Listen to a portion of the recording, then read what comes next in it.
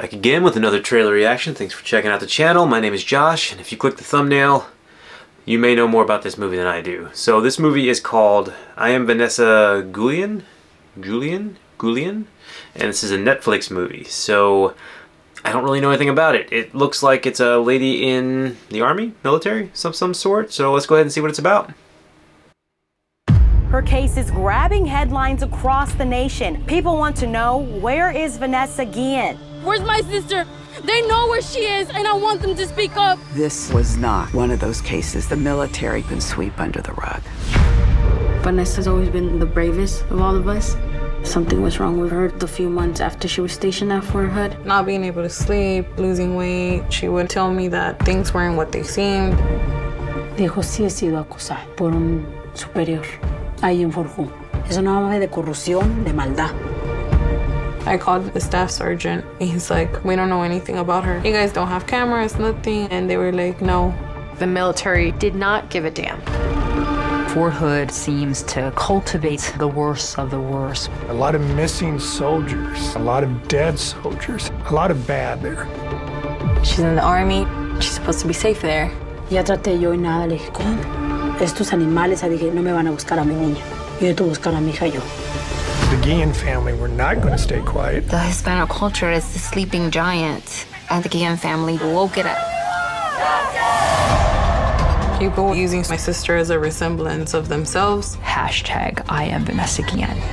I remember saying, she is us. It kept growing and growing. What's her name? Vanessa! Loud and proud! Sexual assault scandals are the new norm for the military. Clearly an epidemic. We had no other choice but to go and fight for legislation under my sister's name. The military counts on survivors and their families staying quiet, and they miscalculated dramatically.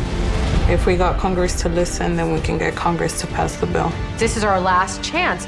They do not support the full Vanessa Guillen Act. We have to really push on them. This is not a Republican, Democratic issue. This is not a race issue. This is a human issue, so it should be everyone's issue.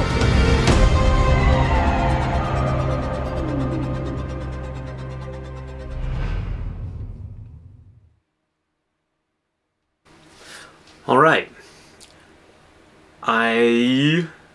so I'm not gonna lie.